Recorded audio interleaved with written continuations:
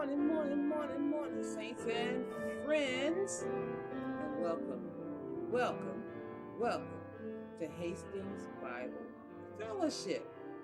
I'm Cookie and he's I'm Harvey. Stokes. And you are you. And we welcome you to our teaching today. What are we going to be teaching on, husband? We're going to be in Matthew 22, Mm-hmm. and we'll be finishing Matthew 22 in terms of what our Savior Jesus is sharing with those that hate his guts, the leadership in Jerusalem. Leadership in Jerusalem. And so, before we get into our teachings on Matthew 22, we are going to pray, and then we are going to enter into Matthew 22 and find out what the Lord is saying to those who have ears to hear spiritual things. So turn your spiritual ears on, turn it up loud, because God's got good news for you. How about that? Amen. Pray, husband. Heavenly Father, today we're so thankful for your goodness and for your wonderful works to the children of men. We thank you for the Lord Jesus Christ, who died for our sins according to the Scriptures, who was buried and who rose again from the dead according to the Scriptures, who ascended up on high as our high priest and king to thy throne, O God. And from there he is expecting till enemies are made his footstool. We seek you, Lord Jesus, today. Lead and guide us into your truth, for you are great, you are mighty, you are filled with wisdom, you are filled with glory, and you have poured out your glory on your people. Thank you for it. Thank you, Lord. Amen. Thank God for it. Amen. All right. Now, Jesus spoke to them again in parables, saying, here's yet another one. The kingdom of heaven may be compared to a king who gave a wedding feast for his son. And he sent his servants to call those who had previously been invited to the wedding feast, but they refused to come. Why? They wouldn't believe on Jesus as the Messiah. This is the religious leaders. They didn't like the way the son looked. Yeah. They wanted a king with an army. That would conquer the Roman government. Right. That would dispel the Roman government from having authority over all of us who are in Judea. We wanted to have what the Roman government had, and so forth, literally. And so, therefore, they refused to accept and receive God's Messiah. Right. Verse 4. Then he sent out some other servants, saying, tell those who have been invited, look, I have prepared my dinner. My oxen and fattened calves are butchered, and everything is ready. Come to the wedding feast. So the prophets kept saying, Jesus is coming. The Messiah is coming. Jesus is the anointed king. Come to the wedding. And what did they do? They paid no attention. They disregarded the invitation, treating it with contempt, and went away, one to his farm, another to his business. Mm-hmm. The rest of the invited guests seized his servants and mistreated them, insulting and humiliating them, and killed them. Now, why does God send prophets to Israel? He sends them because Israel has been naughty. Trying to get him back in line. And so, therefore, the prophets say, yo, Israel, you need to repent or be judged harshly by Almighty God. And they didn't want to hear all of that. And so what did they do? They mistreated them and killed them. They had been doing that for thousands. These people are just wretched. Okay. So verse 7 says, the king was enraged over all of that. And what did the king do? Go. He sent his soldiers and destroyed those murderers and burned their city. Stop. That's the destruction of the city of Jerusalem, not only in olden times before Jesus came, but after Jesus came. You know, Jerusalem's been destroyed twice. But this one here was describing the upcoming destruction of Jerusalem in the year 70. Some people say 70 AD, you know, after the death, you know, Christ, you know. This is the year 2022. And so when Jerusalem was destroyed in 70, not only was the city of Jerusalem destroyed, but the temple of Herod was destroyed as well. You go to Jerusalem today, there's not a physical brick and mortar temple there. Why? Just a wall. Just a wall had been destroyed. And that's what this is about in verse 7. All right, verse 8. When he said to his servants, then he said to his servants, the wedding feast is ready, but those who were invited were not worthy. So go to the main highways that lead out of the city and invite to the wedding feast as many as you find. All right, so this is a call to spread the message of redemption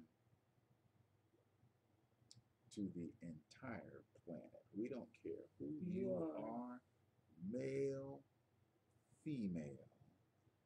You are privileged to hear and respond to the message of the kingdom of God. And the message of the kingdom of God is a message of repent and believe that Jesus is the Messiah. That's right. And if you believe on that message,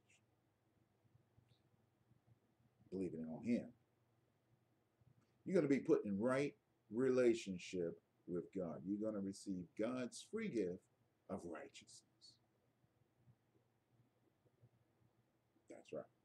And so what did he do in verse 10? Oh. There you go. Those servants went out into the streets and gathered together all the people they could find, both bad and good. So the wedding hall was filled with dinner guests sitting at the banquet table. All right, now, so notice this maps to the dragnet in Matthew 13. It's only one dragnet. You know what fishermen do with dragnets? They throw that dragnet into the ocean, sea, and they gather all kinds of fish, good and bad, right? All right. And then when they pull them to shore, they separate them. They separate. Keep that thought on hold. Okay, keep going. When the king came in to see the dinner guests, he saw a man there who was not dressed appropriately in wedding clothes. And he said, friend, how did you come in here without wearing the wedding clothes that were provided for you? And the man was speechless and without excuse. Then the king said to the attendants, tie him hand and foot and throw him into the darkness outside. In that place there will be weeping over sorrow and pain and grinding of teeth over distress and anger. And for many are called, invited, summoned, but few are chosen. And why was he tossed into the darkness outside? Because he didn't choose. He didn't have on the right clothes. He didn't choose. He did not choose Christ. That's why he was without excuse and speechless. He had the clothes to put on and didn't. Chose not to. In other words, there are people in the land who have been hearing and hearing about God's righteousness for many, many years, including from this broadcast. Mm-hmm. You haven't responded to the claims of Christ and faith. Yeah. Don't you want to avoid being tossed into the darkness? You do. You don't know you do, but trust me, you do. Yeah, this verse 13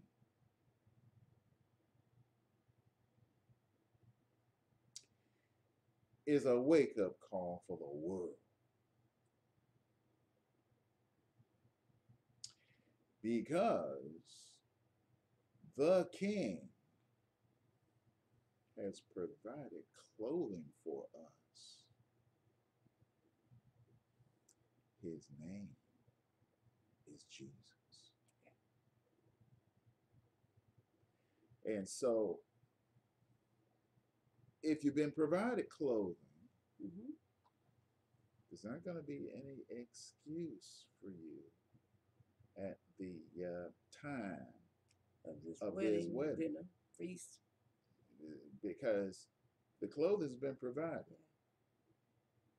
His name is Jesus. Now, of course, the King loves us so much, he never forces anyone to put their clothes on. Yeah. He gives the clothing.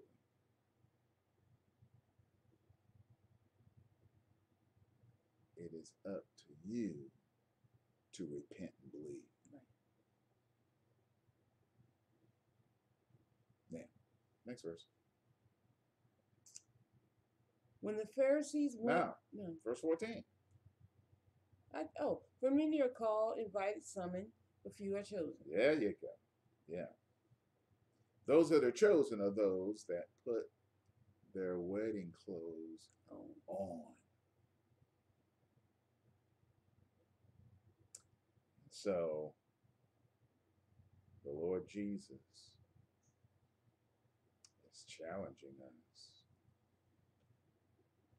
to put Christ on through repentance and faith. Mm-hmm. All right, now you can go to verse 15. Then the Pharisees went and conspired together, plotting how to trap him by distorting what he said. Okay, stop. So, on this broadcast, we've gone through 3 parables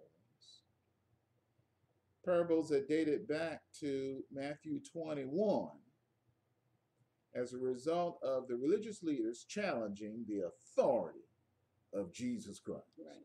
Now, Jesus has already said, I'm not going to tell you where I got my authority from, because you all have rejected me anyway.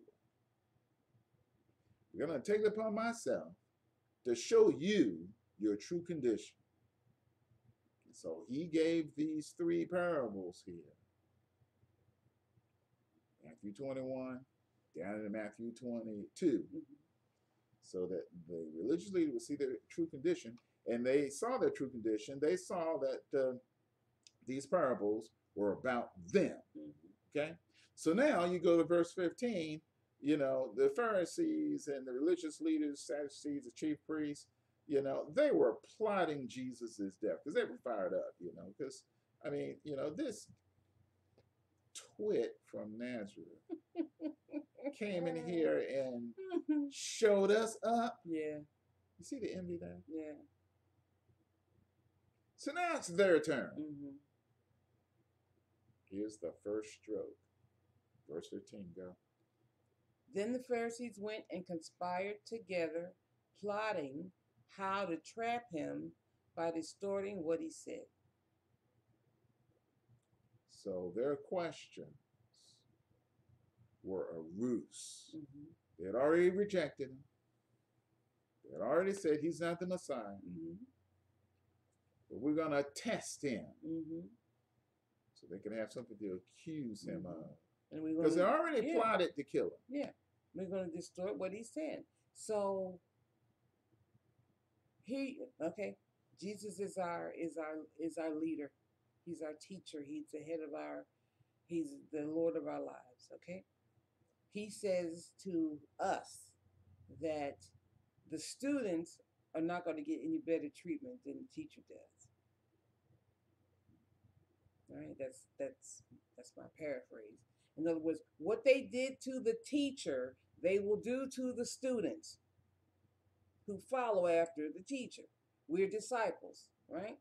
So if the person who disciples us, his words are going to be distorted, so will ours. Mm-hmm. Yeah. While you're out proclaiming the truth of the gospel, proclaiming the reality of who Jesus is, proclaiming that we've been made righteous by the blood of the Lamb, people will come along and say, "Oh, so you think you're better than us?" Did I say that? No. But they're going to distort what you say because of their envy, just like they did with Jesus.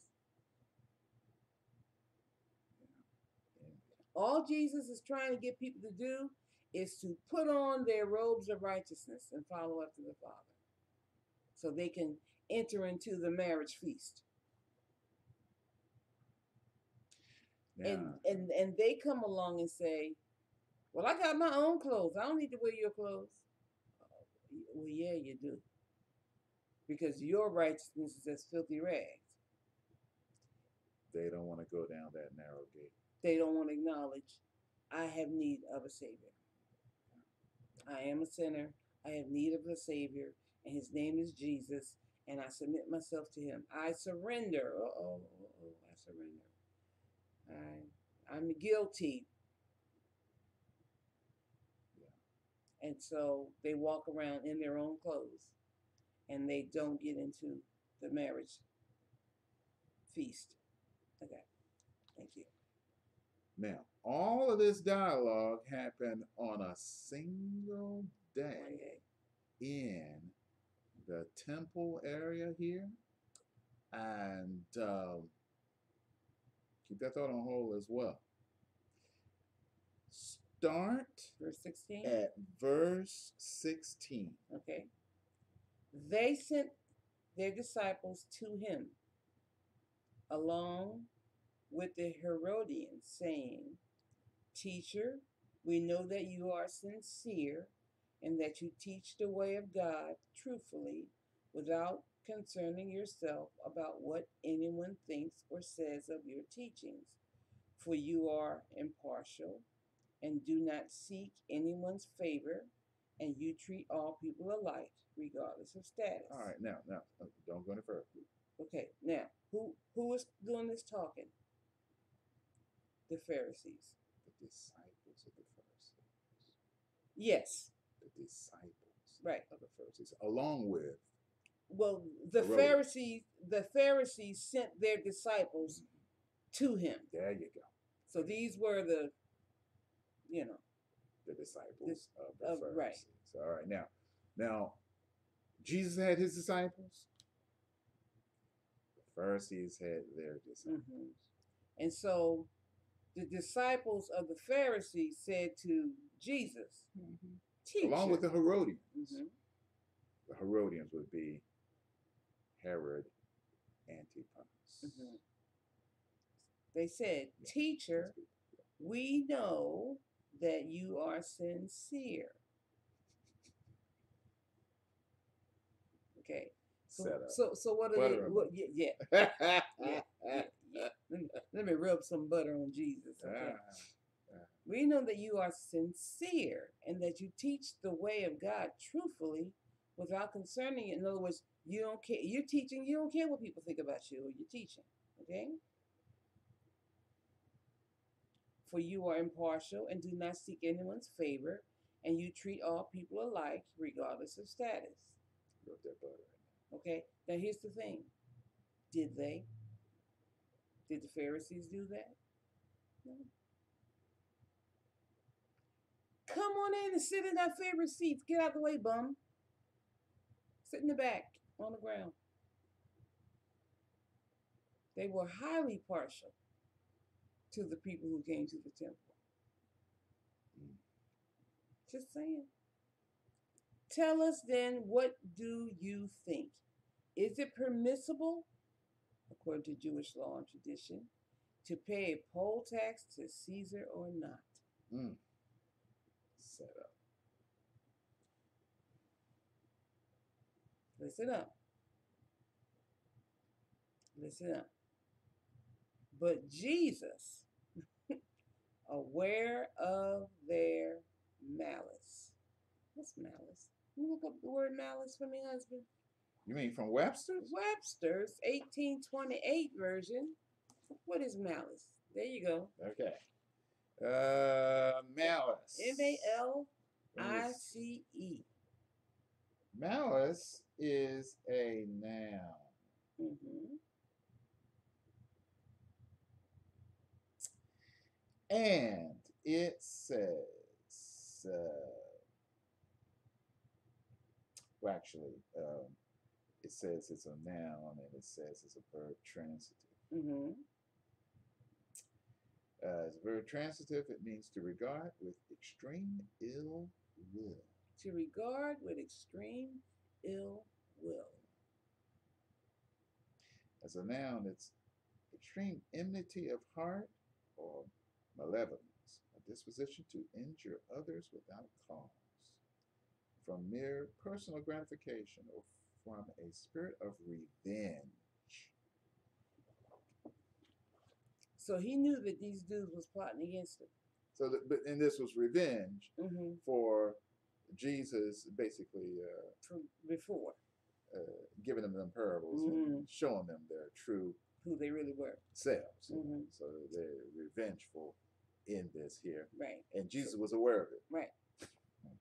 Verse 18. But Jesus, aware of their malice, asked, "Why are you testing me, you hypocrites?" All right, hypocrites. Another one of our words that we're gonna go over again. Now, hypocrites. Jesus knew they were hypocrites, and just in case you're wondering what hypocrite is, hypocrite is a play actor. We'll let our friend Webster do this. Hypocrite. It says here, a hypocrite is a noun. A hypocrite is one who feigns to be what he is not. One who feigns to be what he is not. Feigns means pretends. He's a pretender. He's a pretender. One who has a form of godliness without the power. Now that's religious leaders all day long. They had the garb. They had the look. You got that look? Must have took a whole hour to put on them religious clothes, baby. You know, right? And so he says here, one who is, let me see, hypocrite now. One who feigns to be what he is not. One who has the form of godliness without the power, or who assumes an appearance of piety and virtue when he is destitute of true religion. Now, these religious leaders, they looked the part that they had zero fruit in their lives. And Jesus they had no power with God. No power with God, nor did they have any authority with God. And Jesus said, because you reject me, you're going to experience the destruction of your city and temple. There you are.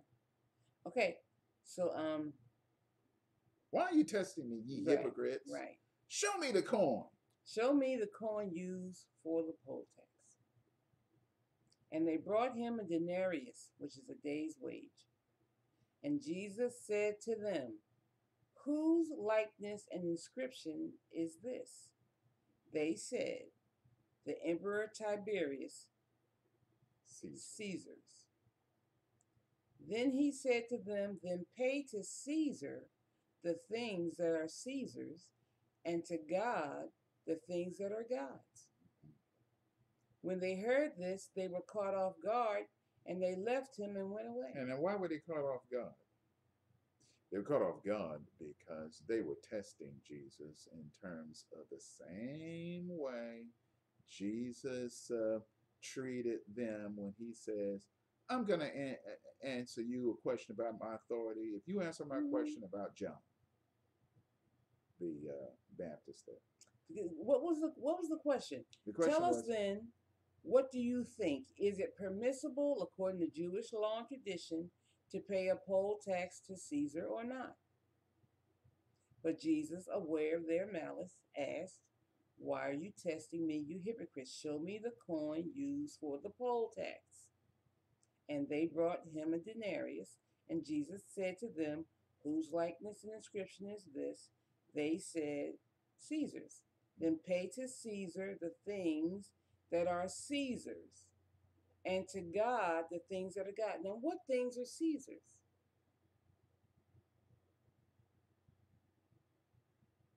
The things based on the law of Caesar.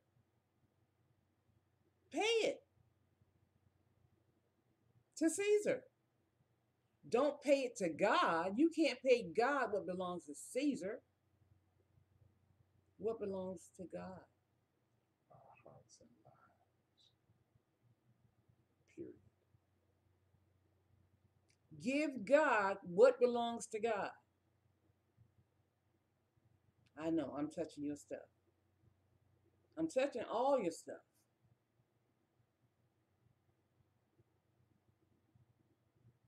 So this was our Savior's answer. This was his answer. God's not after your 10%.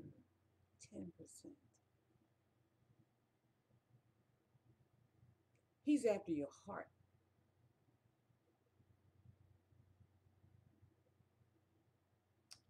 Yeah, let that sink in. He's after your heart. We would rather give God 10% of what belongs to Caesar than 100% of our hearts. Yeah. Marinate in that for about 6 months. Can you say amen? Can you say amen? More on that later. All right, so the next one, verse 23, go. On that day, some Sadducees, who say that there is no resurrection of the dead, came to him and asked him a question, saying, Teacher, Moses said, if a man dies, leaving no children, his brother, as next of kin, shall marry his widow and raise children for his brother. Now there were 7 brothers among us. The first married and died, and having no children, left his wife to his brother. And the second also died childless. And the third down to the 7th. Last of all, the woman died. So in the resurrection, which they don't believe in. See that? So they're trying to test Jesus. What they're trying to do. They're trying to test him. Whose wife of the 7 will she be? For they all have married her. And notice the phrase that they use.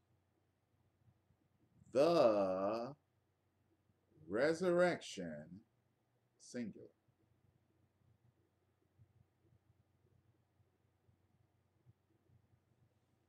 Read the next verse. 29. 29, yeah. But Jesus replied to them, you are all wrong, because you know neither the scriptures, which teach the resurrection, nor the power of God, for he is able to raise the dead. Yeah. Now, you see the phraseology here? They got it right. These individuals who give us this Make It Loud Bible here. You see that bracket where it says, which teach the resurrection? Mm-hmm. The teaching on the resurrection is one of the fundamentals of the faith.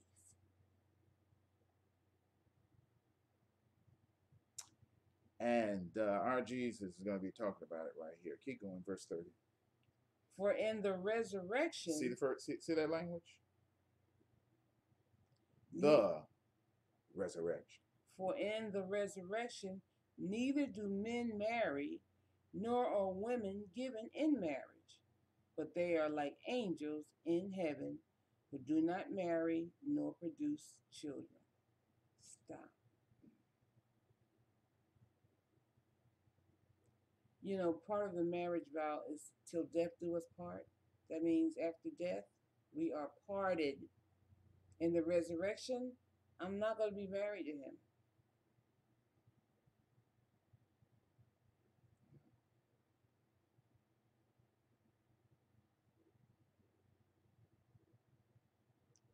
No, we're not going to be friends with benefits either.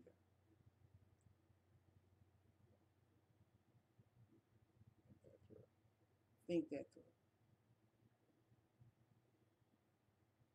So for those of you who think that once I'm married, I'm going to be married until death and then after death, it's not in Scripture.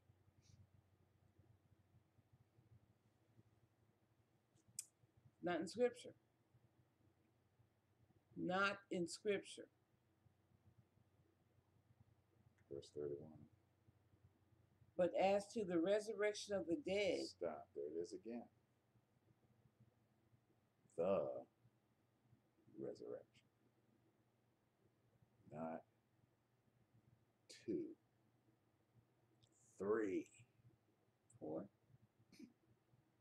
But as to the resurrection of the dead, have you not read in the Scripture what God said to you? I am the God of Abraham and the God of Isaac and the God of Jacob. He is not the God of the dead, but of the living.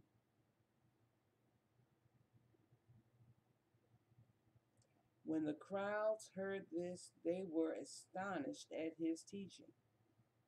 Now, when the Pharisees heard that, when the Pharisees heard that he had silenced or muzzled the Sadducees, they gathered together. Mm-hmm. One of them, a lawyer, an expert in Mosaic law, Here we go. asked Jesus a question to test him. Teacher, which is the greatest commandment in the law? And Jesus replied to him, you shall love the Lord your God with all your heart, with all your soul, with all your mind. This is the first and greatest commandment. The second is like it. You shall love your neighbor as yourself. That is, unselfishly seek the best or highest good for others. The whole law and the writings of the prophets depend on these 2 commandments. What depends on these 2 commandments? The whole law. What was the law? All those books that Moses wrote, the first 5 books. First 5 books is the law. Mm-hmm. Are dependent on these 2 commandments. Loving the Lord your God with all your heart, all your soul, all your mind. Love your neighbor as yourself. That's what the whole law and the prophets depends on. What do we depend on since we're not under the law?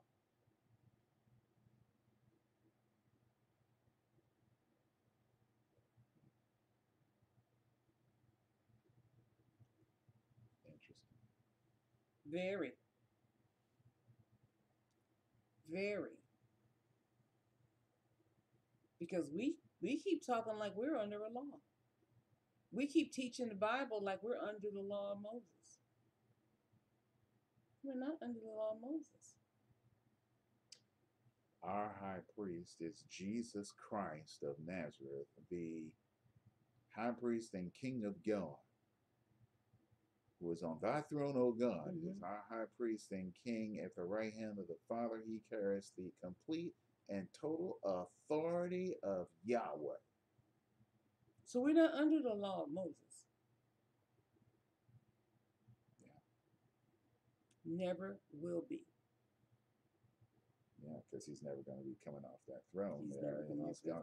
In other words, he's going to have the complete and total authority of the Lord God.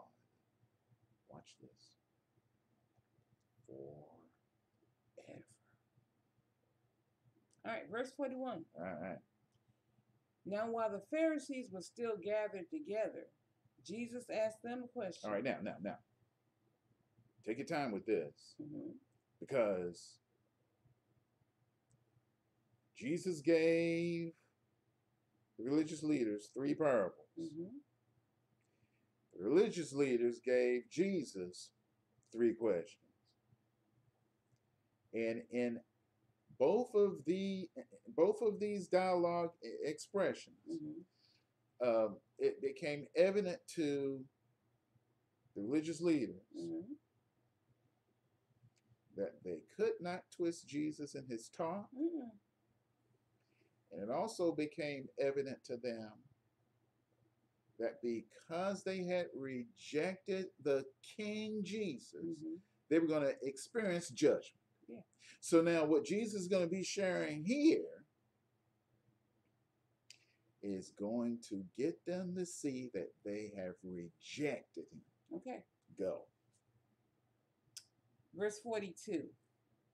What do you Pharisees think of the Christ, the Messiah, the Anointed?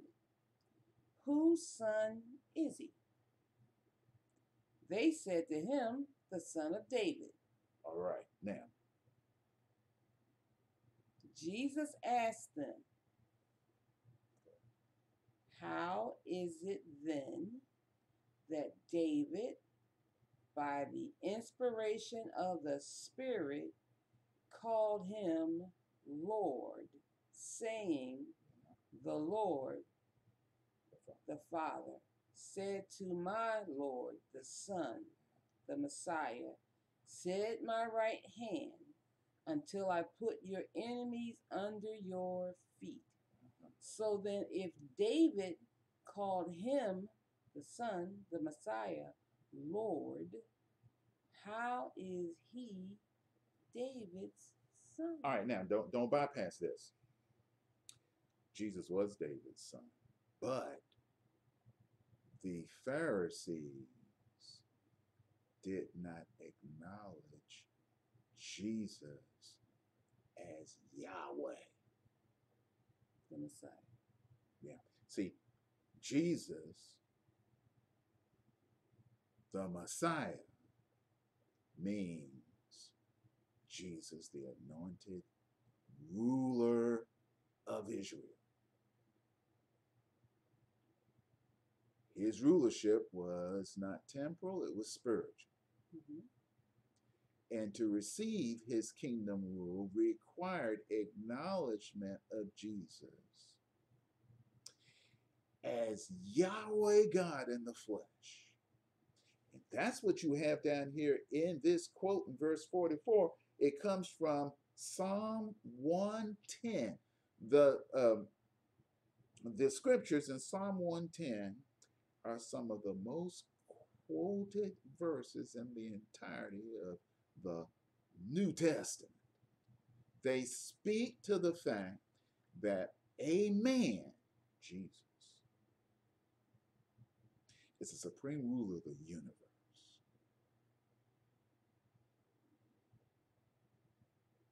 And so what Jesus was basically saying to the Pharisees is, yeah,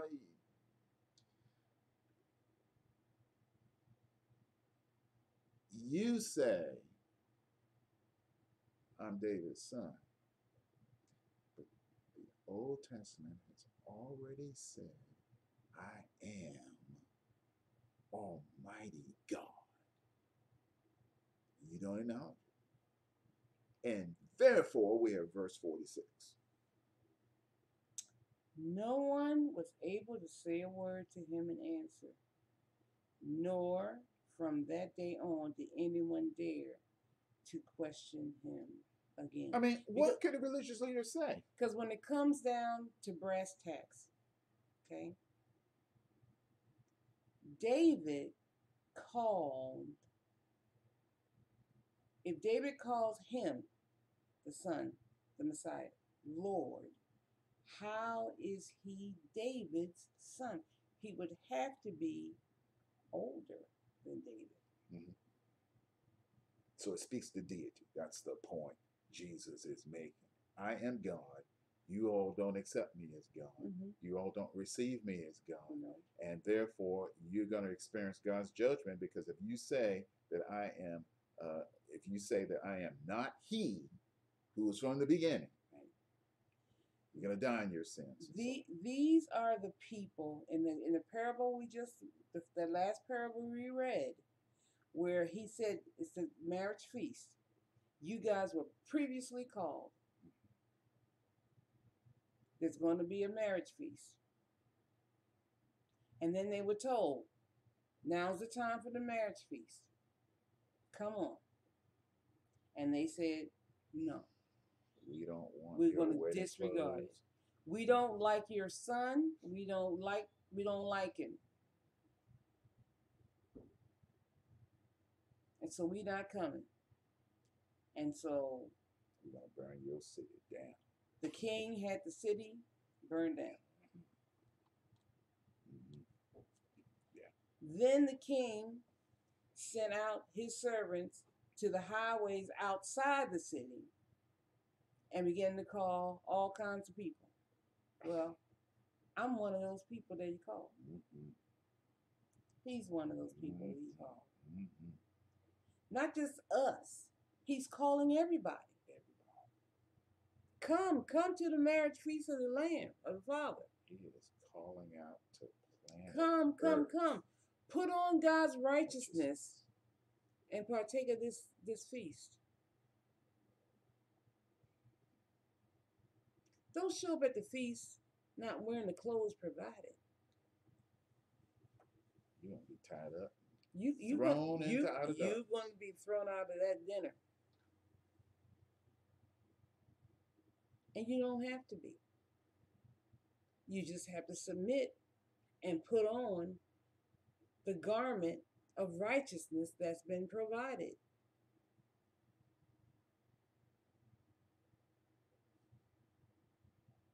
It's that simple. Will you do it? Will you do it is the issue. What is your will?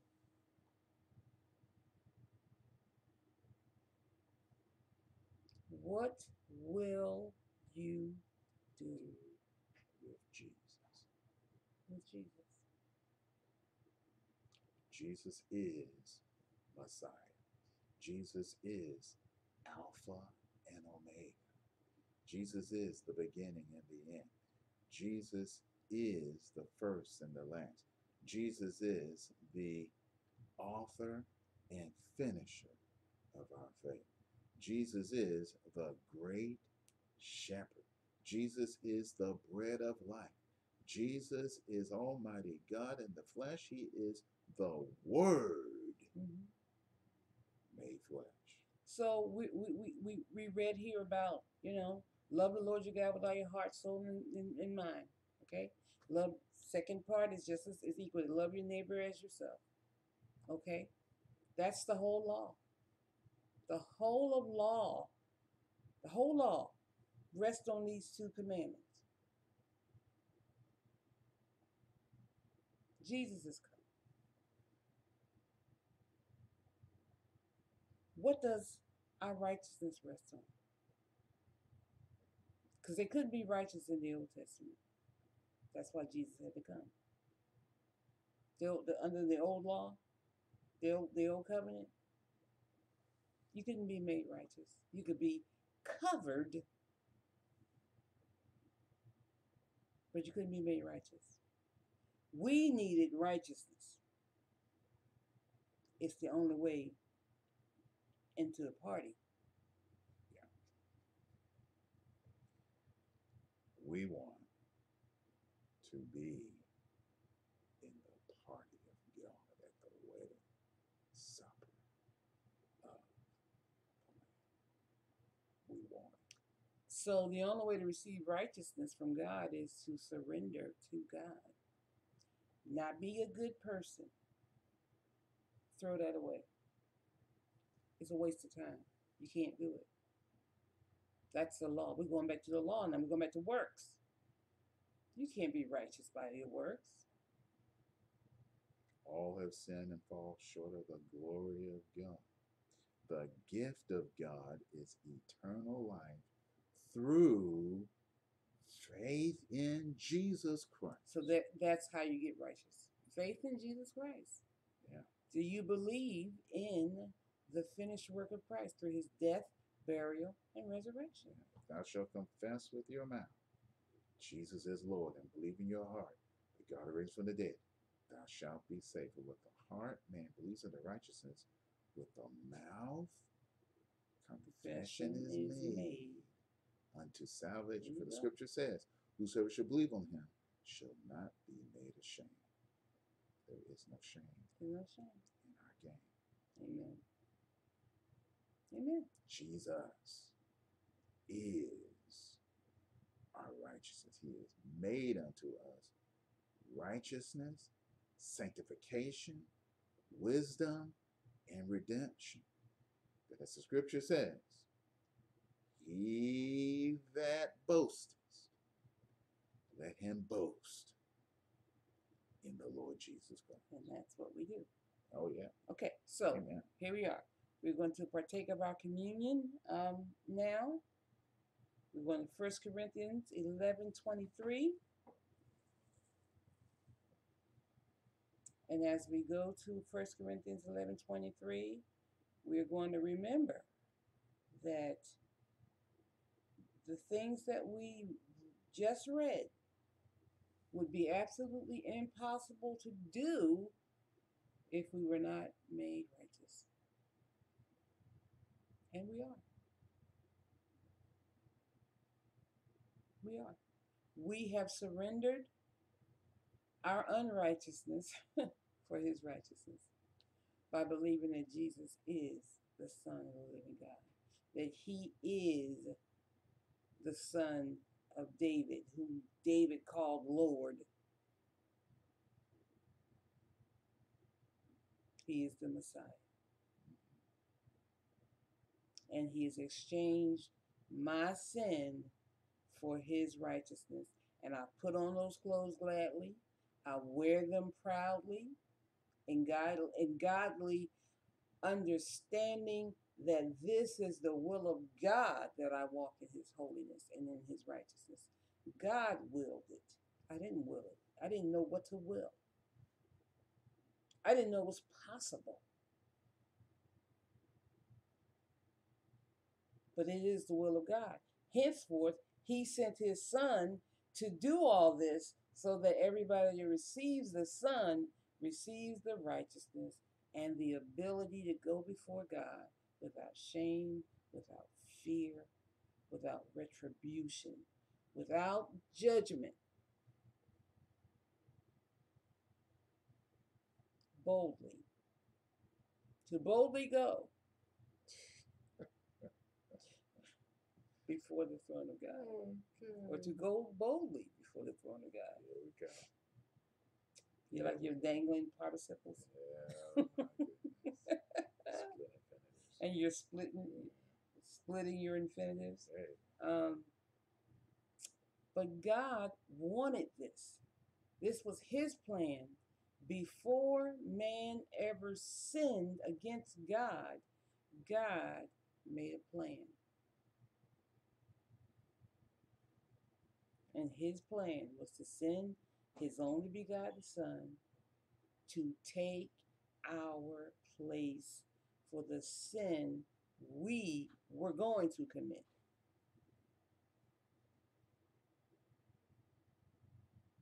spend some time on that. It'll give you a headache. But this is when you serve a God who knows the end from the beginning. That's who is the God of all we can perceive of with these eyes and think of with these brains. From the largest thing you can conceive down to the smallest thing that we can conceive, God is in the midst of it. From measuring out the oceans with his, or measuring out the heavens with his hand. You got to read the Old Testament. You understand the complexities of who God is and the minutia in his creation, the detail in how he laid out everything, how everything's connected and is. I'm not that smart to even explain it. I just know that it is. And people who are much smarter than me and may not even be Christians, you don't have to be a Christian to recognize the awesome intellect it takes to conceive of this universe. Why the oceans don't just overwhelm the entire world when it feels like it. There's limits. And there's repair. And it's all in God's creative hand. Yeah. Yeah. All right. 1 Corinthians 11:23. This is Paul writing to his converts in Corinth and letting them know that there's some things they need to correct and that they are, they need to get back in line because this communion is not just, a pre-meal kind of a thing. No, this is sovereign. This is necessary for you to understand that all the work, all the things that were laid out throughout time culminate in this meal.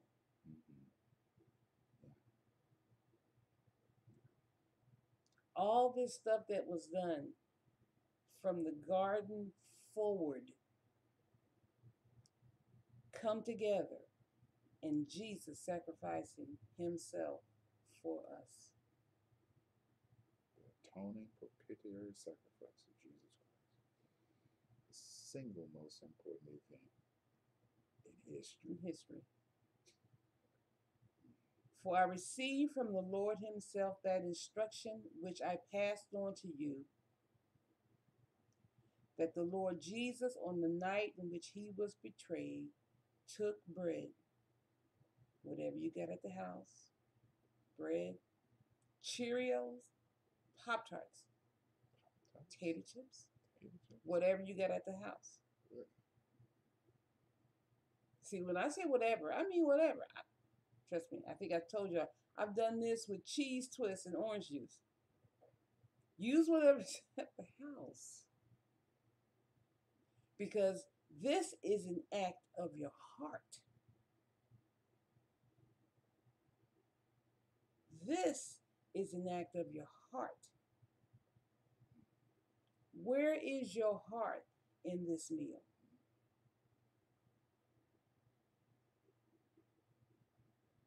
He took bread, and when he had given thanks, he broke it and said, "This bread represents my body, which is offered as a sacrifice for you, in your stead, in your place. Instead of you, it's going to be me. You're guilty, but I'm taking the blame." We were guilty. He took the blame.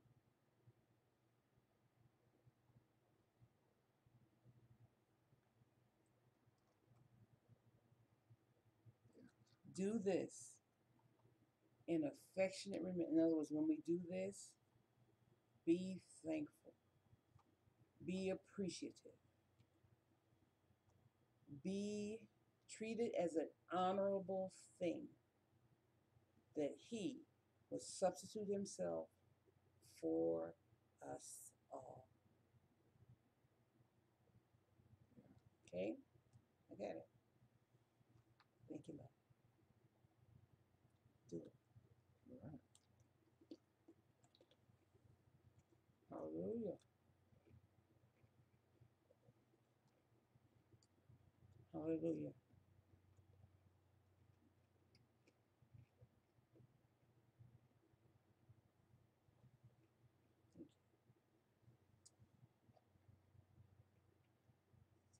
In the same way, after supper, he took the cup, saying, "This cup is the new covenant. New covenant. New covenant. Old covenant, love the Lord with your heart, mind, soul, your neighbor as yourself. That's old covenant.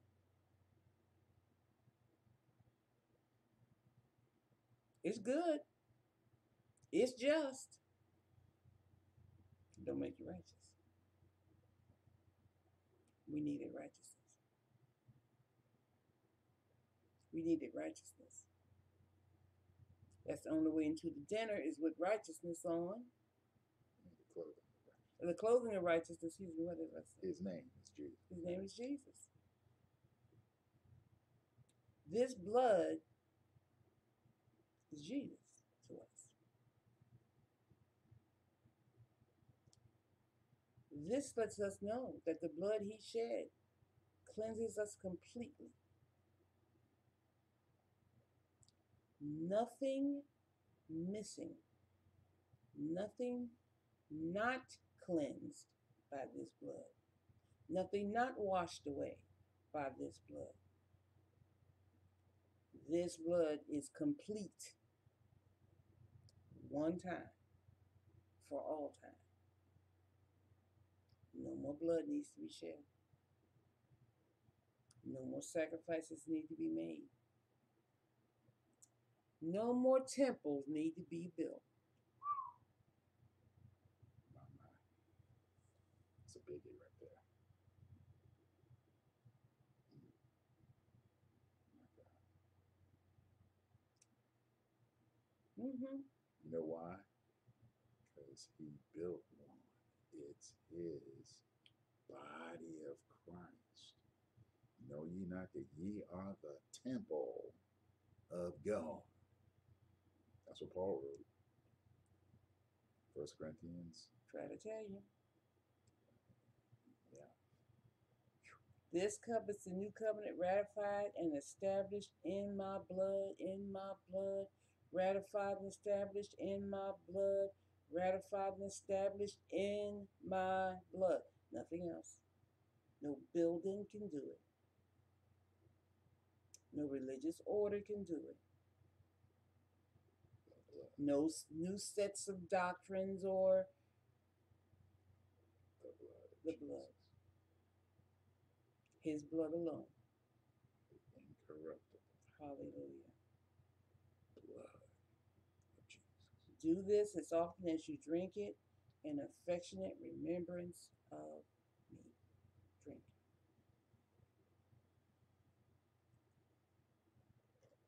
Hallelujah. Hallelujah.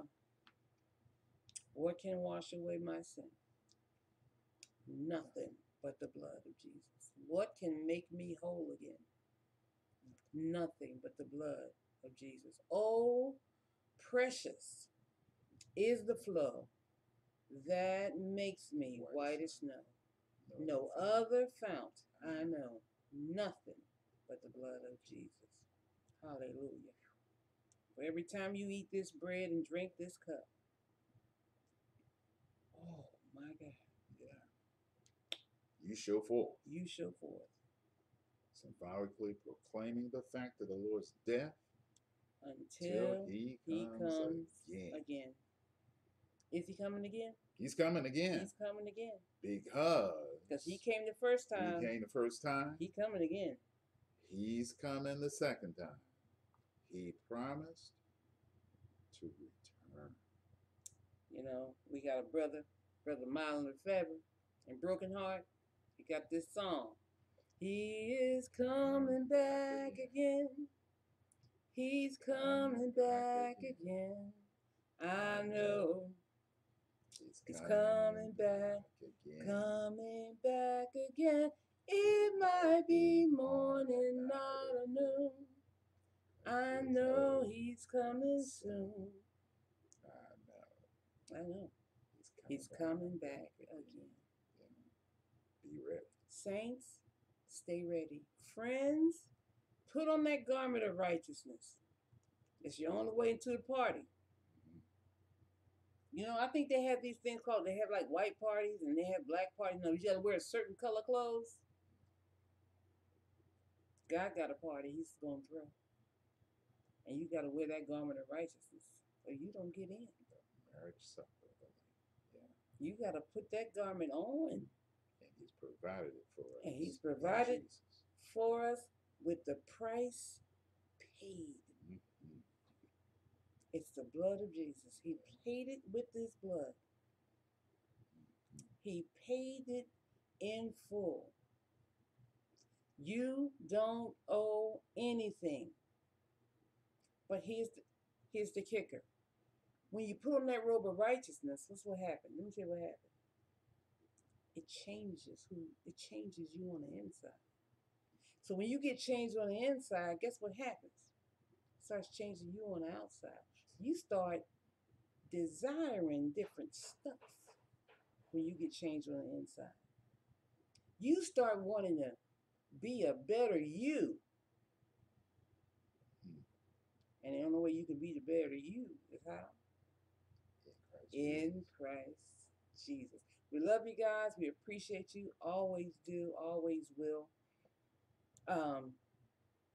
Know this. You can catch all these teachings at Hastings Bible Fellowship on Facebook and on YouTube. Hastings Bible Fellowship. Hastings Bible Fellowship. Like it, share it, subscribe, and then share it some more. Because we need you to share. I think you guys are being stingy. I'm throwing it out there. I'm throwing down. I think you're being stingy, and you're not sharing. You're not sharing. As my husband says, sharing is caring. That's what he says. Share, share, share these teachings with others. It's your part of going ye into all the world and preach the gospel. It's part of. You still responsible for what you do, but you share these and help get this word out here. Get people in the kingdom. Get people clothed in God's righteousness. Mm-hmm. That's what he wants. Mm-hmm. That's what he wants. He don't want to throw nobody out. He wants his house full of people with his righteousness on. Mm-hmm. Hallelujah. All right, and you can also catch these teachings, snippets of these teachings, over on Instagram under Hastings Bible. Hastings Bible. Little snippets of our teachings. And guess what? Share those too. Just share them. It's a button. And then you click on the people you want to share it to. Just do your whole list. Just click them all. Share. We love you. We appreciate you. We really, really do. We are thankful for you giving us your donations of time for these teachings. You don't have to, but you do. And we appreciate your giving to us. Remember, God don't want your 10%. He wants your heart. He wants your heart. We love you. Till next time, remember, be your best self. And how you do that? As we said, in Christ Jesus.